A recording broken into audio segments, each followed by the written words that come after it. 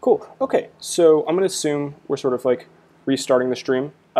Basically, we're talking about Vue, and we're talking about Vue specifically from scratch. So there's already been 2 videos before this, so there's already about 2 hours of content already. So this is, in a sense, building on that, but it's also meant to be for beginners still. So you don't, like, if you'd missed it or you just didn't want to watch it for whatever reason, this is fine. You can start here. But yeah, so we're going to start basically with first understanding the significance behind Vue. A very, very simple example. It's not going to be pretty, but I just want to show you sort of the why. Why would you use Vue? And then we're going to build a couple of things together. And I'll be monitoring questions regularly. So ask them at any time, ask them as often as possible. The plan is to put this on YouTube after. So the more questions that are asked right now, the more we can help future viewers, which sounds really cool, future viewers, the more that we can help future viewers in the near or far future. So like, really do not be shy at all. Okay, so first let's talk about why. Why would you need to use Vue? You don't. The thing is, the point of tools, like in civilization, is to, in some way, increase the productivity of our output. And so, like, you don't have to have like a canal to deliver water. You could go to the river and you could get water yourself. But once you have a canal, you have some infrastructure. You can do things much faster than having to do things by hand every time.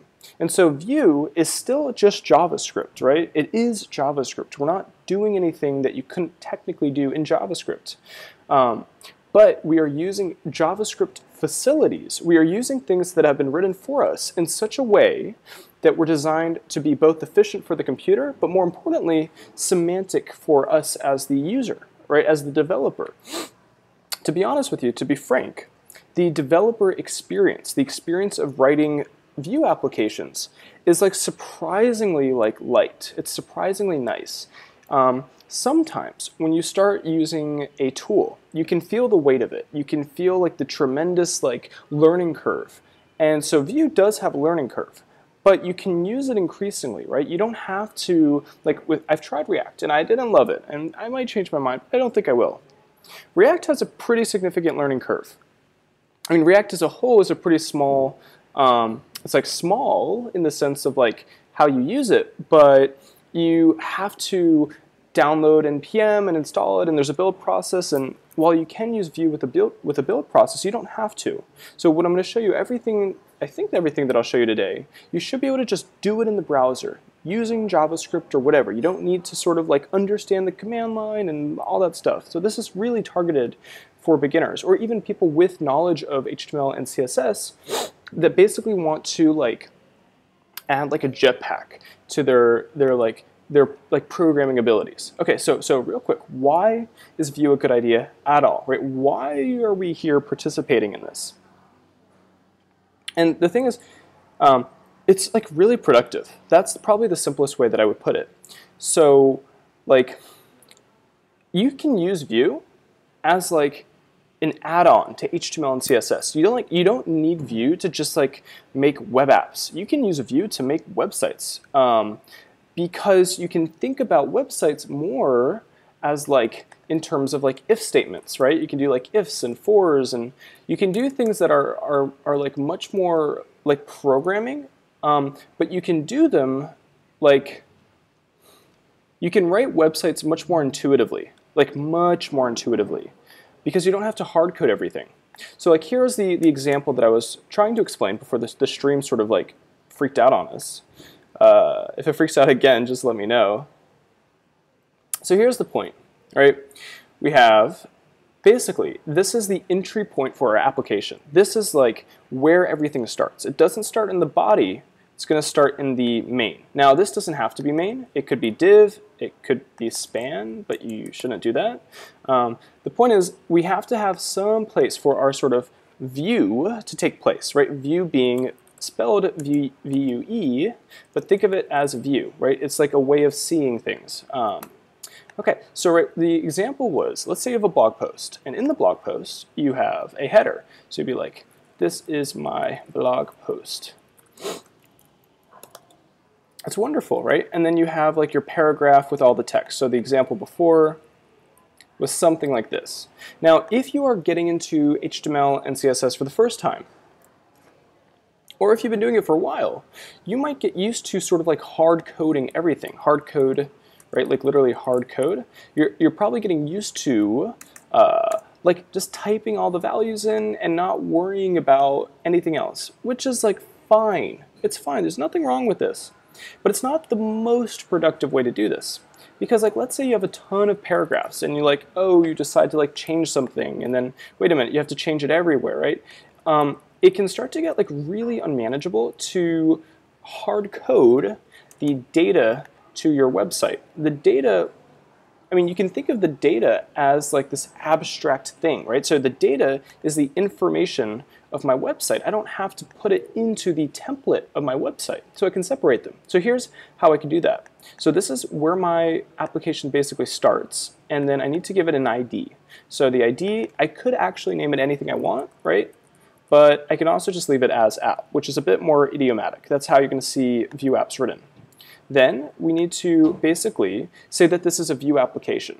So we can add a script tag right here, and there are a ton of different SRCs or sources you can use to get the Vue package, but this is probably the shortest one that you can use, which means it's very sort of like user-friendly. Now, for what it's worth, this is fetching the most recent version of Vue. So if I open up like the browser and I go to here, it's grabbing Vue 2.5.16. So the only reason you might not want to use this version is if something changes, it could break. I'm not personally worried about that for now because we're just learning and I don't think we're going to do anything that will be like broken into the future, but just want to point that out because this will be on YouTube and so on. So, okay, so we can then have everything inside of a script tag. Now, if you wanted to put your application in a separate file, you could do that like this, or like anywhere for the fact. You could put like anywhere as the folder. But I'm going to put everything right in here, right? So we have ustrict at the top, which is just, it's not a Vue thing. It's a way to get JavaScript, the JavaScript console to complain if you do something stupid. So JavaScript is a dynamic language that means that it's very flexible and you can do things that kind of doesn't make sense. Ustrict will basically let you know if you're being like a little too crazy. So you can use it in general, and I recommend it, like not just for Vue, but like in general if you're writing JavaScript applications, so there are less times that you lose your mind writing JavaScript. By the way, how are we doing on the stream? Are we being smooth? Let me check.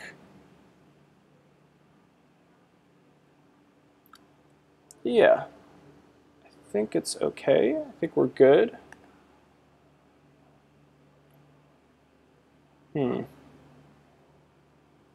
Let me know, Nick, is this okay? Let's go back to our app.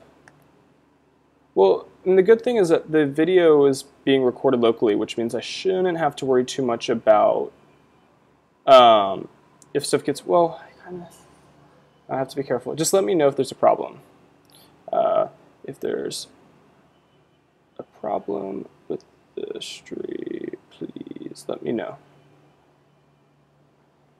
Okay, so here we have two things that we can do. We can have, I mean, there's like a ton of things, so let me be careful what I say. We're going to start with data, right? So like here's the data of our application. So this is a JavaScript object, and then inside of it, I'm going to have like two types of data. So I'll have like the title, and then I'll also have the, let's just say like the text. It could be anything. So we are coming up with this name, right? We're coming up with title and text, but we're not coming up with data. So data, that is chosen for us by Vue, but everything else we sort of can control what the name is. Yeah, so here, let me just change this and put that there. And then I'll change this and put this there. So now we've basically broken up our website by saying this can be better understood as the title of our website, and this can be better understood as the text of our website. Now, if I go ahead and open this website, there's going to be, it's not going to work, unfortunately. So, I mean, it will very soon. I'm not just like trolling you, but like here, view demo.html. This looks terrible. So to get this to work, we have to do one more thing, which is we need to connect this to this, which currently is not happening. So all we need to do is EL is short for element, and we use element to basically describe, we're saying which element does our app take place, right? So we can say our app is taking place at this ID. And so now if I fix that, it's working, right? And that's really cool, right? We've just said, here's the text, or sorry, here's the title, here's the text, and now here is the data independent from my website, which is like amazing. That's like just a really nice feature to have. So of course this isn't all that we can do with Vue, but it's sort of the significance. You can write things a bit more intuitively and flexibly. So like, I'll show you another example in a second. There was something else I wanted to do. We have div, okay. Let me just check for questions.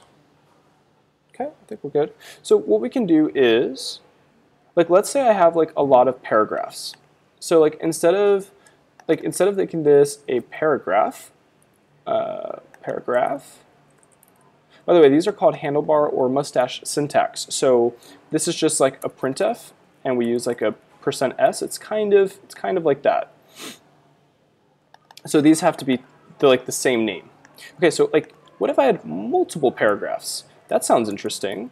Like, I don't just have one paragraph in my blog post because that'd be a terrible blog.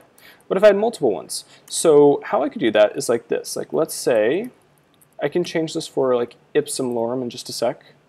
So now I have 2 paragraphs, which means that this won't work. So let's try that. Does that? Doesn't really work. What's wrong? Paragraphs, app, paragraphs. Yeah, and then let's just get rid of that. Is my internet working? Yeah, it's working. Okay, so I think I broke something. Oh, you know what I can do? So anytime you break something, it's actually good that this happened. Anytime that you break something, it's important that you know how to debug it. So what we can do is, first, I know that there's a problem. Holy cow. I know that there's a problem because right now I'm getting title, which is equivalent to if I just scrap this. If I don't have that, I'm going to get the same thing, which is evidence that there is something wrong. Because it's literally printing out title and thus making us look like an idiot, right? So how do we fix it? So what I can do is I'll open up the developer tools, and I'm going to take a look inside of the code, inside of the output, and double check what might be broken. So let's see.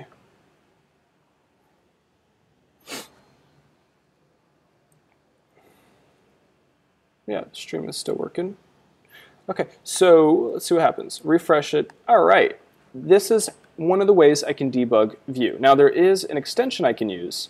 You go to like Chrome and you search like Vue debugger, and then you can get this and install it, which is another way to debug it. But I'm just going to use this for now because it's actually an issue with our code. It's not an issue with Vue. So on line 39, whoops, on line 39 there was an issue. So that would be here. It's saying, hey, there's something wrong with this string. So unexpected template string.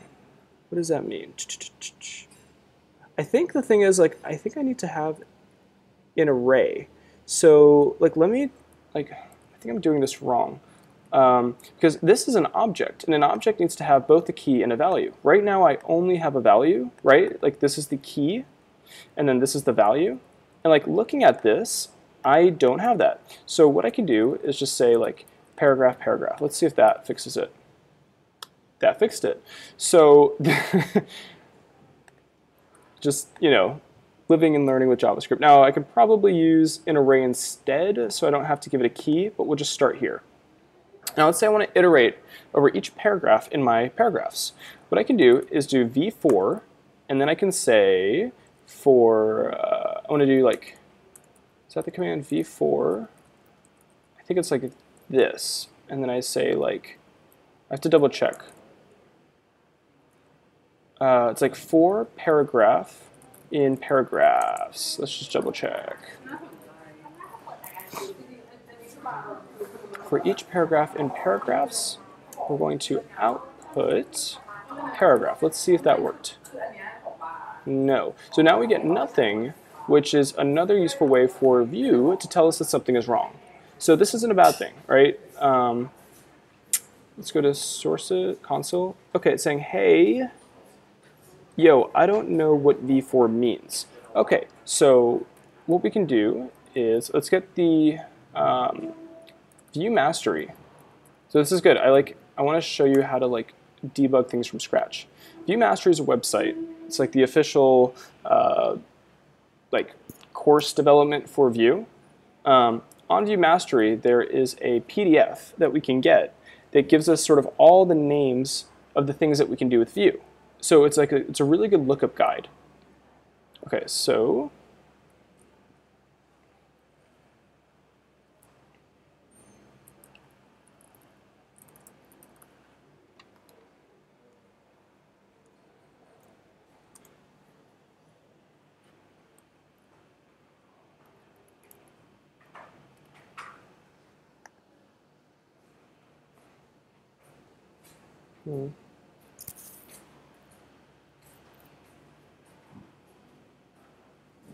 I might need to move somewhere else. I think my computer's getting too hot again. This happened last time. Yeah, this is totally unresponsive. Okay, we'll keep it going. I'm just gonna move somewhere colder because it's working now, but I'm a little suspicious right now. Let's do, how's the stream? Are we okay, guys?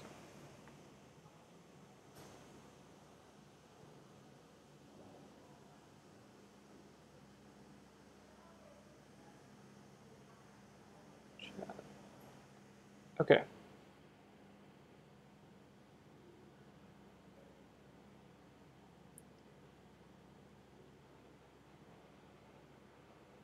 Okay, so yeah, slightly laggy. My feeling is that the computer's getting hot and it's diverting CPU to cool it down, which in return makes the computer slower, which in return, it's like this loop. Let me move somewhere where there is a lot of AC, and then we'll pick it up. I'll make sure that it's quietish. So yeah, I'll just be another minute or so. Sorry about that.